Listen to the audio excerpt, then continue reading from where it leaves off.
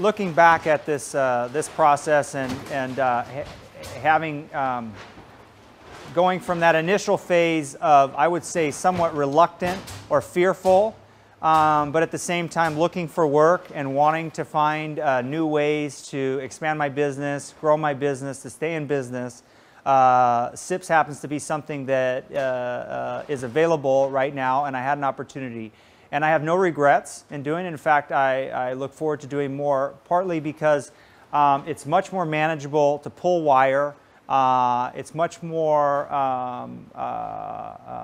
it's very similar to a lot of the work that I do. I do a lot of remodel work. I do a lot of projects where you're in people's homes and you're trying to do minimal damage. You're trying to do minimal mess. And so this is a lot like that, except I get to get in before the sheetrocker. So, so in a way, it actually makes the project a little simpler on my end.